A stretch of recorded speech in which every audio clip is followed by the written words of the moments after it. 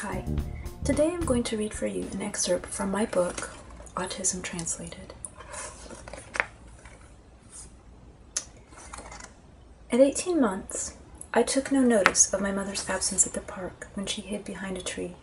My mother chalked this up to an independent free spirit, but couldn't quite say the same about my painting obsession with black spots, which had her wondering if she had unwittingly done something to psychologically damage me. To her immense relief, I did eventually outgrow the black spots and traded them in for rainbows, flowers, and butterflies. 2 years after the black spot painting spree began, but I was still inconsolable and came unglued over seemingly insignificant events, like the car moving before my seatbelt was completely fastened, and the sensation from tags and seams which made getting dressed a painful morning ritual for everyone involved. Ironically, I went barefoot whenever I had the chance, even in the snow. I was the kid who snuck into an empty classroom to play hooky from recess, completely mystified, even frightened by children my own age, who engaged in what I perceived as unpredictable and illogical behaviors. I spent a lot of time spinning around in circles and watching people's mouths when they talked to me so I could avoid looking into their eyes. I spoke like a little adult, with expansive vocabulary and complex sentence structure that amused my parents and confused my peers. When I was 8, the other girls got together and told me I was stuck up because of the way I talked. Their comment punctuated the awkwardness that I felt, but had not yet risen to my conscious recognition. From that point on, I made it a deliberate effort to censor every word and do my best to talk like the other kids. At age 13, the other teens in my neighborhood were having sprinkler parties. I was reading Shakespeare, Chaucer, and the dictionary. But not just any dictionary, it had to be the English Oxford Dictionary. I was relieved to have those books as an excuse to turn down invitations to these puzzling social gatherings where kids would deliberately spray each other with water. And while I avoided the unpredictability of a water fight behind closed doors, I would stare at the faucet, mesmerized by the liquid flowing between my fingers. I studied every ethnic costume known to the Western world in detail and could correctly identify their origin in a lineup. I had absolutely no idea why other girls my age wanted autographs from Michael Jackson or Prince. It was not logical to want the signature of someone you didn't even know. At school, I missed more days than I attended. The doctor could find no reason for my chronic sickness, and because I made good grades, followed the rules, and got along well with adults, no one except my mother worried much or noticed that anything was amiss. To this day, I get overwhelmed when ordering from the menu at Starbucks or making a purchase with cash, refuse to enter Walmart during Christmas season, read every single word on the cereal box, follow elaborate rituals in public restrooms, require several days of isolation to recover from a rare appearance at a party, and forget to ask for help when I am lost on the road. If I am completely honest, I still occasionally get sidetracked watching water pour from the faucet. While I have managed to fly mostly under the radar with my quirky behaviors, my daughter Diana flew straight into it. She had punched enough holes in walls, melted down enough in the grocery store, and struggled enough in school to draw the attention of psychologists by the time she was 6. At 11, she received an autism spectrum diagnosis and underwent speech therapy for central auditory processing. Close colleagues and friends tease me about my quirky habits and call me an undiagnosed Aspie. They say Diana didn't get all her qualities from her dad, and that my career choice and lifelong attraction to people on the spectrum is a result of an underlying familiarity and shared common experience. Perhaps they are right. What I do know for certain is this: my own sensitivities, ritualistic behavior, and difficulties with relationships caused me to question the methods of autism treatment and the attitudes towards people on the spectrum that were prevalent in the field when I started years ago. I ignored much of what I was taught. Instead, I made it a point to listen to as many autistic people as I possibly could. I wanted to understand their points of view. I wanted to know what worked for them. I found their observations and advice to be very accurate and effective in getting positive outcomes, and through the years, common themes began to appear in spite of many different personalities and life experiences that each of these individuals had.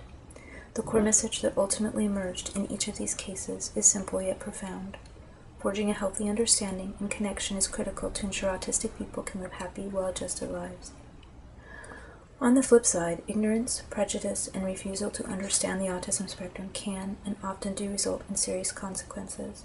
I have worked with individuals who were falsely convicted of crimes they did not commit, unknowingly caught in bankruptcy, traumatically committed to psychiatric hospitals, chemically restrained, homeless, estranged from families, fired from jobs, kicked out of school, financially or sexually exploited, and addicted to alcohol or other drugs, often opiates. In most of these instances, these problems could have been avoided simply with the right knowledge, understanding, and a little support.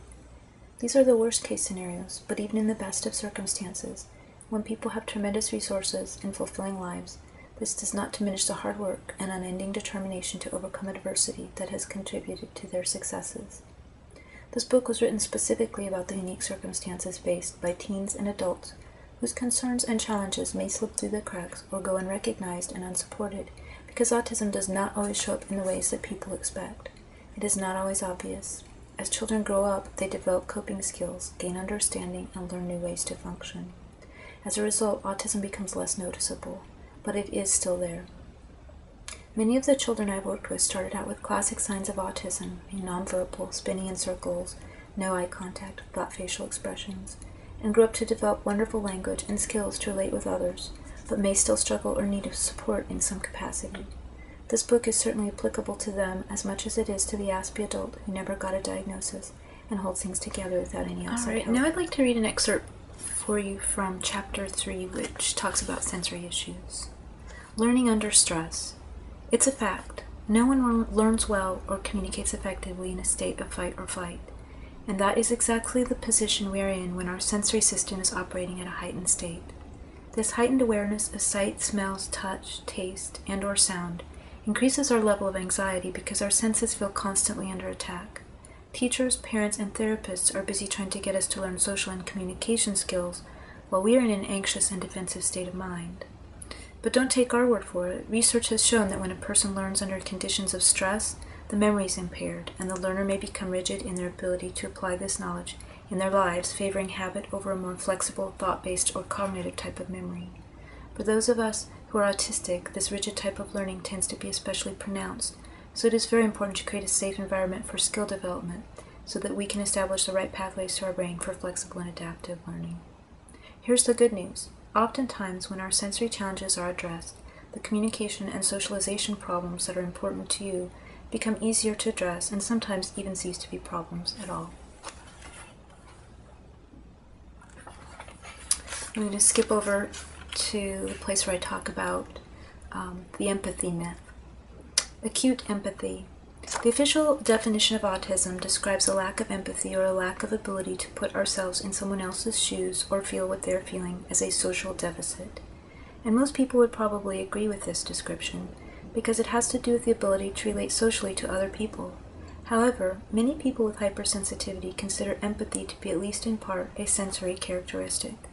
Contrary to popular opinion, many autistic people do have empathy for others. While having and or showing a lack of empathy is one of the possible characteristics of autism, it is feasible to meet the official criteria for autism and have empathy too. As a matter of fact, some of us actually feel empathy so deeply that when an animal or a person suffers, we may experience sensations of physical pain in our bodies. Myth. Autistic people cannot experience empathy or caring for others. Fact. Some of us lack empathy, some of us experience empathy but don't know how to express it, and some of us feel intense empathy. Our feelings of empathy may evolve as we become older and mature. Having empathy and showing empathy are two different aspects of identifying with how other people feel. In other words, a person can lack the words to communicate that they relate to another person's experience. And finally, I want to read one more excerpt from the chapter on developing a relationship called Accept, Then Expect. Often, parents or caregivers think, first I will get my child to communicate and behave normally, then I will be able to connect with them.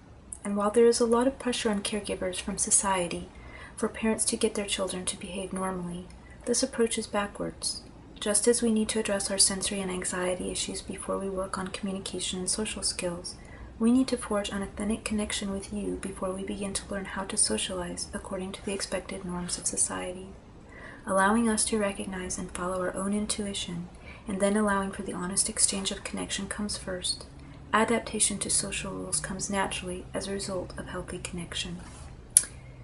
Myth. If I teach my child communication and social skills first, they will then be able to better connect with me. fact, create a healthy connection, and social skills will naturally follow. Alright, this is an excerpt from Chapter 2, which is titled Problem Alchemy, Turn Troubles into Strengths. And it is a case study of a gentleman named Vince. Autism and self-identity. While therapists, doctors, and parents of young children often refer to autism as a disease, disability, or tragedy, an overwhelming majority of adults on the spectrum have a very different idea. Case study Vince. If someone decided that because descendants from Africa have a greater genetic disposition towards sickle cell anemia, that we should cure being black, they would be considered prejudiced and illogical. Rightly so, we choose to treat the sickle cell instead. Likewise, just because an autistic person has a greater probability of dealing with gastrointestinal problems, for example, does not mean that getting rid of autism is the solution. This idea ranks up there with lobotomizing patients in the 40s. I have no interest in being cured or fixed, and I find it ironic that those of us on the spectrum are accused of rigid thinking, when so many neurotypicals' notions of autism can only be described as just that, rigid. For example, I find it rigid thinking to assume the autistic brain is a mistake of nature.